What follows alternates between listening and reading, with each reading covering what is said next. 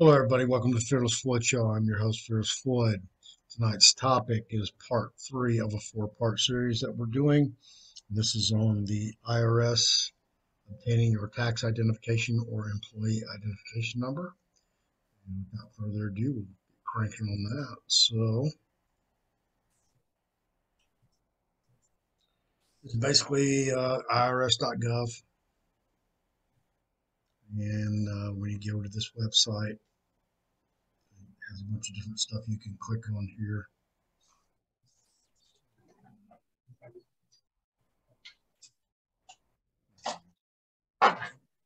Here,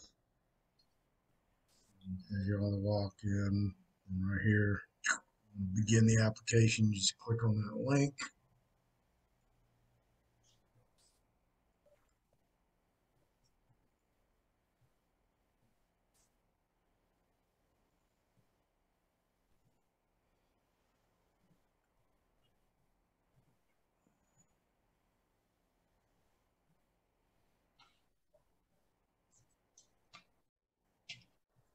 And here we go. There's page two. What type of legal structure is applying for an EIN?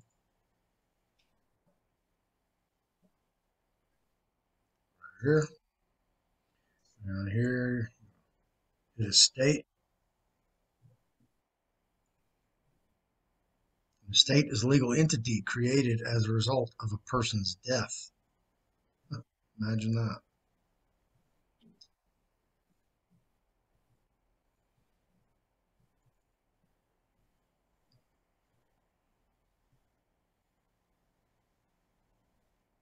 This is the next page. Confirm your selection of the state. Over here, and you hit the continue button. You can read this if you want. What is an estate or a descendant estate is a legal entity created as a result of a person's death. An estate consists of real and or personal property of the deceased person. The estate pays any debts owed by the descendant and distributes the balance of the estate's assets to the beneficiaries of the estate. Oh my God, who's the beneficiary? An estate arises on a person's death, whether the person died with or without a will. So,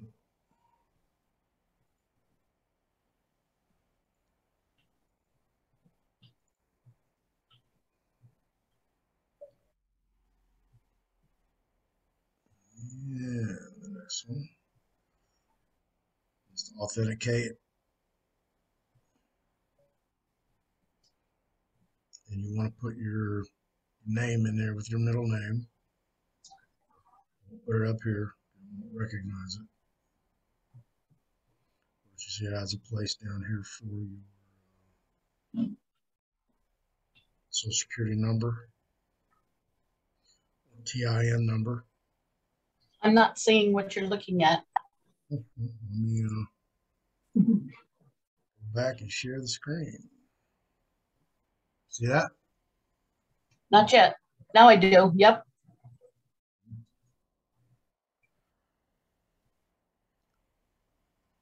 So put your middle name in there, just like you normally would have. Of course, it's going to ask you for your social or tax identification number. Yep. You see it's formatted, and it'll go either way because the TIN's a two-digit prefix number. So anyway, hit continue. Once you put your social in here, I left it out to do this screenshot, even though it's public record anyway. You remove your middle name though, right? Oh, you put your middle name in there. Okay.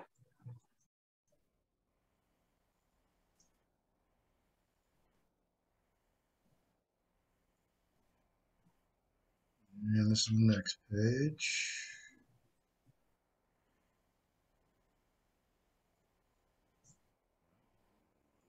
Come on.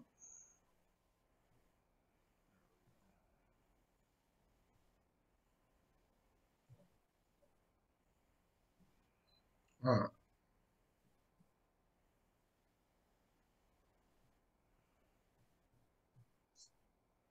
Now this is to authenticate it. Please tell us about the executor, administrator, personal representative. Now this is when you go in, you spell your stuff right there. First name, no middle, last name, suffix, and of course, put your social in there. You're the executor or executrix. Like that. Over here, hit continue, and go on to the next one.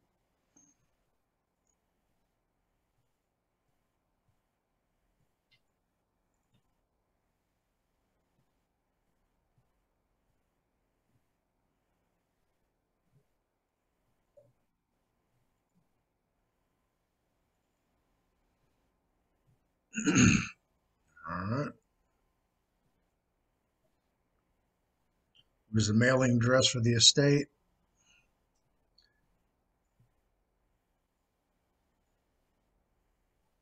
Care of the street. Put your street in here. I took it out for the screenshot, even though it's not like it's a secret. Phone number. Put in there. Do you have a U.S. address that is different from above? No, unless you do. Then come over here and hit continue.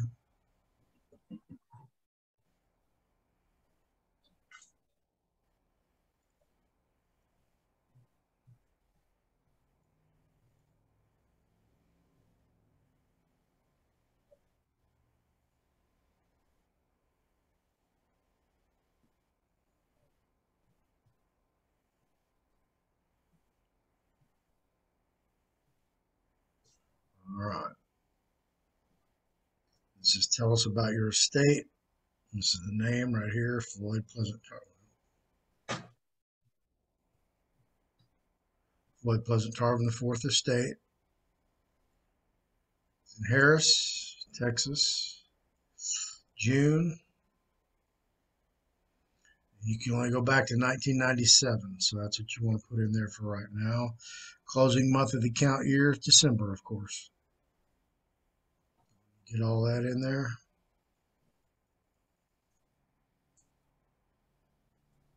Continue.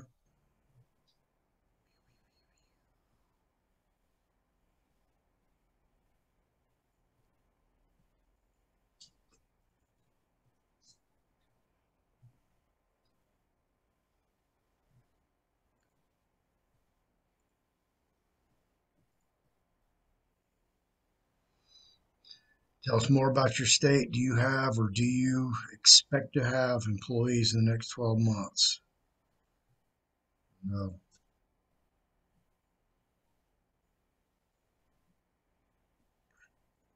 And hit continue.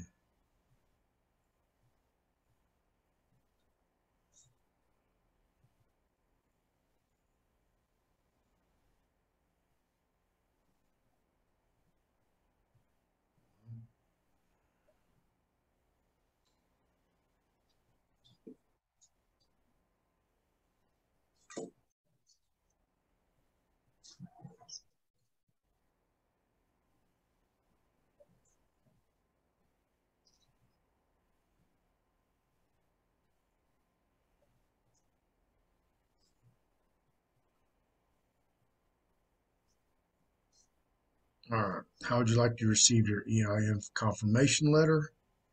You want to receive this online. Make sure you have Adobe. Continue.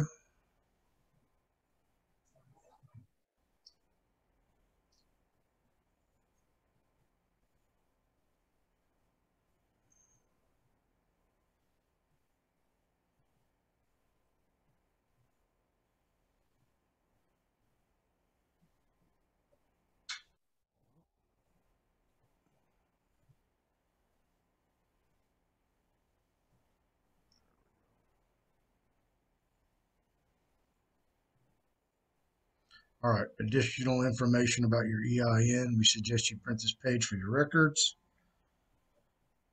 And just gives you a little information where you can use your EIN, opening a bank account, applying for business licenses, filing a tax return by mail. And hit continue down here at the bottom.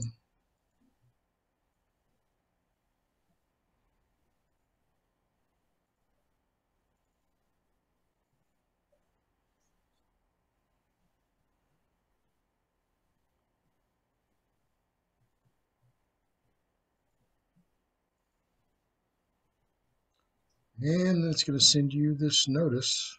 As soon as you hit continue, say thank you for using the online EIN assistant. Then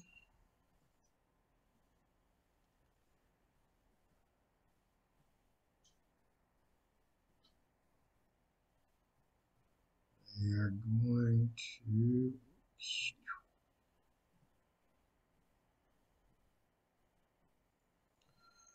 about less than 6 seconds, you get an email.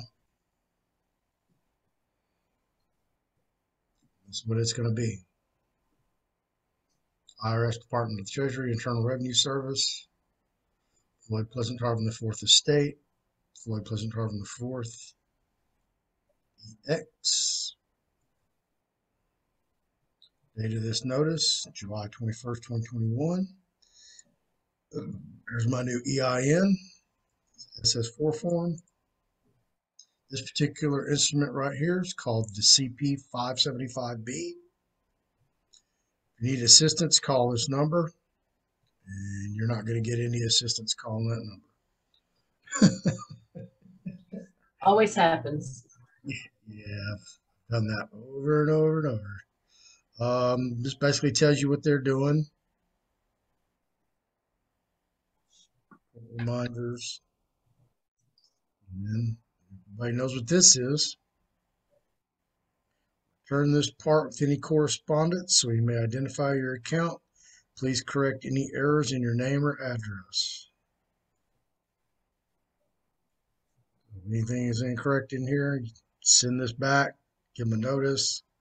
If you're following any forms, send this with them so they'll recognize who you are. There's your employment identification number. And this is, of course, the coupon they're supposed to be using to discharge all this debt, but I've yet to see it be effective. So, but I did send some investigation referrals to Ogden, Utah, and it did include these, so we're going to see how that works. But anyway, that's what you get out of that. Okay, now do you have to go through all the other stuff to do this piece or no? Stuff. What stuff? Like changing your name, like getting the. No, you could do this like while I was doing it. You could have been doing it. Really? Oh yeah.